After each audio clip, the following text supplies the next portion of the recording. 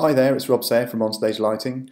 Welcome to a special screencast on the use of Vectorworks Spotlight specifically for people coming from AutoCAD.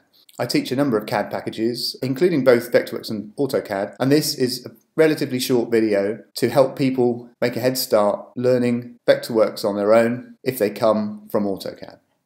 Okay then, so here we are in the Vectorworks workspace.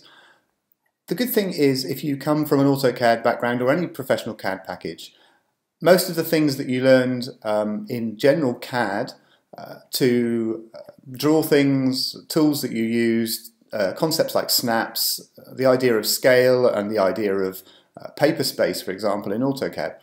All of these things are directly available in Vectorworks as well, the same as most professional CAD packages. This means that actually you have got quite a head start in learning Vectorworks Spotlight. You just kind of need to know where everything is. In this video, I'm not going to go into too much detail about specifics. You could just go and find these things by wandering around the interface and having a look. I also have a series of videos that are specifically targeted towards Vectorworks Spotlight, which people can use from a standing start with no experience of CAD. So you might want to use those as well. To start off with then, we'll just look at the interface. Now, if you're an AutoCAD user, the main part of the interface for many AutoCAD users is the command line. Well, in Vectorworks there is no similar command line type interface. Instead, Vectorworks uses the tool palettes. Up here on the right you can see the basic palettes with the shapes like the rectangle, the line, double line, that sort of thing. And also keyboard shortcuts. So if you hover over the tool, you'll also see that the keyboard shortcut for a rectangle tool is 4. The shortcut that I use quite a lot is for the selection tool, which is X, and I use that loads. So you don't type in the same way in Vectorworks, apart from when you're typing in things like dimensions. So if we, for instance, were to pick a rectangle, we could pick the rectangle tool and we could start to draw a rectangle. And then when I hit Tab, you can see that a number is highlighted on this little dialog box, and then we could then type in our number. Then we hit Tab again, a bit like you do comma in AutoCAD, and then we can type another number. That basically gives us a 1000 by 2000 rectangle. So when you're interfacing with Vectorworks, you spend quite a lot of time either using keyboard shortcuts or selecting tools. If you're not sure what the tools do, what I find quite useful is if you drop down to the bottom of the tool palettes, you'll find in Vectorworks there's lots of little tiny triangular sort of arrows. Usually there's something underneath them. If you click on them, we can, in the tool palettes, you can say view tools as icons and text. What that does when you start off, it makes your tool palette a little bit more unwieldy because you have to scroll up and down, but it does give you the text next to the icon itself. And if you're not, obviously a rectangle and a circle icon are really obvious, but some of the other ones you might not know what they are. For instance, I mean, now you see that that little icon is the mirror tool. That makes sense, but when you just saw it on its own, you might not have noticed what that particular tool was. The thing to do is to have a look down that tool palette and see which tools you recognise from AutoCAD.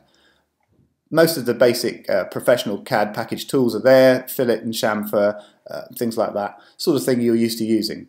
Okay, the next part of this I just want to talk about a minute is actually the units themselves. Now AutoCAD is supposedly unitless, isn't it? There's no reference to the units that you're using at any one time, although there are elements of the specific units, and when I teach AutoCAD we teach in millimeters. Vectorworks is a lot more aware of the units, and so you do need to set the units up. The units are set up under File, Document Settings and Units, and then you can set things like the millimeters, the degrees, the various other things. When you do things in Vectorworks, you can for instance type in 2 different ways of typing in a 1 meter distance. You can either type it as 1000 and then that will be 1000 millimeters, or you can type it as 1m for 1 meter, and Vectorworks kind of works out what you mean by 1m. So the idea of units is a little bit more front and center in using Vectorworks. The other thing about Vectorworks is it is quite cool in that it will do calculations while you are typing in dimensions and measurements and stuff. So For example, if I were to just draw a quick rectangle here, I haven't given it a size, but over here in the object info, which is like your kind of properties palette, it has the width here and the height there. Now what I can do is I can add another 1000 millimeters to that, and as you sort of see, as soon as I hit enter, it basically, I can also minus 50 millimeters. There's things like that that Vectorworks does quite well. Talking of units, this brings us quite neatly onto a specific thing, which is the scale. Now, when we draw in model space in AutoCAD, it's drawn in 1:1, isn't it? 1 unit equals 1 unit in world space. AutoCAD is kind of one scaled like that. Vectorworks is different. Vectorworks has a different scale for different layers. Now, where we are at the moment, you can see what looks like a piece of paper that we're drawing on, and you can turn this piece of paper off and you can draw in 1:1, the same as AutoCAD. Quite a lot of people in Vectorworks draw in a specific layer scale, and each layer itself has a different scale. That can be a bit tricky because if you start drawing different layers at different scales but they're part of the same drawing, you might find you have issues with the scale and stuff. The scale that we're drawing on in this, what would be the equivalent of model space here, in this case is 1:100. Now I have this little scale icon here. You might be able to see it, you might be able to see it, not see it on yours. But basically you can change the scale on a per layer basis. It's just something to watch out for. When you print out in the same way, you often print out in the same way as you print from PaperSpace in AutoCAD. And that's another element of Vectorworks which probably should look into in further learning in other videos, which is called sheet layers. But basically this is kind of a piece of paper which we could draw to scale on this piece of paper, and then we could then create sheet layers or PaperSpace layouts to fit the particular drawing and the printing we want to do. Talking of layers, the thing with Vectorworks is different to AutoCAD is that there are two elements that are similar to layers in AutoCAD. The main element that would be a good equivalent of layers in AutoCAD, which is layers in AutoCAD are often used for different line types, different weights, different elements of the drawing, different line types and colours, ways of turning things off, ways of locking things. Layers are used for all of that in AutoCAD. In Vectorworks there are two elements. The first element is called classes. Classes are kind of similar to layers, but they kind of don't really have any physical position in the drawing. They don't have a height, they don't have a layer order, a draw order if you like. So classes is the first place that you go in order to create, say, all your seating in one element, or all of your lantern types in one element, or whatever. Vectorworks also has layers as well, and the layers behave in a similar way to the classes. So there's kind of like two quite similar tools which can be used for different things. That does sort of double your ability to turn things on and off, lock things, and to create complexity in your drawing. It also can be a bit confusing when you come from AutoCAD and you have simply used layers for that. The differences between these two layers and classes are over here on the navigation palette. Classes here, you can see I've got one class called dimension and one called none, and then if I click to layers I've just got one design layer. So just remember there's two of those, and we'll look at those in the more in-depth videos. The third thing I want to just talk about quickly is blocks.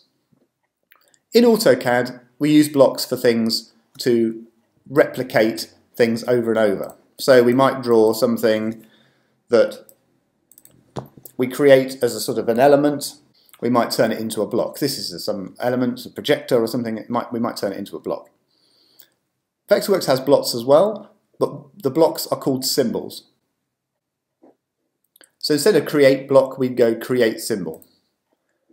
Similar kind of thing, we would leave all the settings as we do when we're making blocks in AutoCAD, might go OK, send it to the drawing itself, a bit like we do with blocks, and it appears down here in the resource browser. So you can see that I can place these symbols and around the drawing. Moving on from blocks, or symbols in the case of Vectorworks. I just want to quickly talk a little bit about the specialist tools relating to lighting. As you know, AutoCAD doesn't have inbuilt stage lighting capabilities. You can do stage lighting plans and do a lot of the work creating stage lighting plans in AutoCAD, but it doesn't do it in a kind of a knowing and native way. Vectorworks is different, which is why a lot of people in lighting use Vectorworks. Vectorworks has a lot of tools in order to be able to do lighting. So if you can't see things that look, down in the left hand side here I've got my tool sets, if you can't see things that look familiar to us in stage lighting, a kit, hoists, truss, that kind of thing, it's probably because we're actually in a different workspace. So maybe we're in a workspace that belongs to architects or designers or whatever. So the way to do that is to basically go to Tools, right down the bottom of Tools, go into Workspaces, and you'll see a number of options here. Probably you might have Fundamentals. If you've got the full package which includes Spotlight, you should be able to flick to Spotlight, which is down here, which will then give you your individual lighting tools plus other ones as well, 3D tools and stuff like that. But the one here with the picture of the Fresnel on it is the one that has got the lighting tools in it. I've got videos on how to use all these specialist tools, but it just gives you an idea of how they can be used. If I wanted to use this symbol that I've just drawn as a lighting unit, I could actually insert it as a lighting unit onto my drawing by using the lighting instrument insertion tool. I can draw it into place, select this symbol, and then you can see there that's just drawn another unit. But the point is, this time, if I just delete these other two units, we can see here it says lighting device. If I just pull this out, we can see there is now, because I've inserted this symbol as a lighting unit, you can see there's lots of things here that are familiar to us: the type, the wattage, the purpose, the bits and pieces. And if you know from AutoCAD, we had to set up all those attributes and stuff like that to make any kind of lighting element out of a block. This is kind of used a symbol to do the same thing, but Vectorworks knows that it's a lighting device and knows that it has a certain number of attributes that can be worked with. So it's probably about time you had a go with some stuff yourself. The last thing I would say before we close this video is that a big difference in the interface between AutoCAD and Vectorworks is that in AutoCAD, once you've performed an operation, you need to tell AutoCAD you want to perform this operation again in order to do that straight away afterwards. So for example, if we were to do it in AutoCAD, we would need to tell it we wanted to start a rectangle, then we'd make our rectangle, and then we'd either need to select the rectangle via command line again, or we would just hit enter and start another rectangle.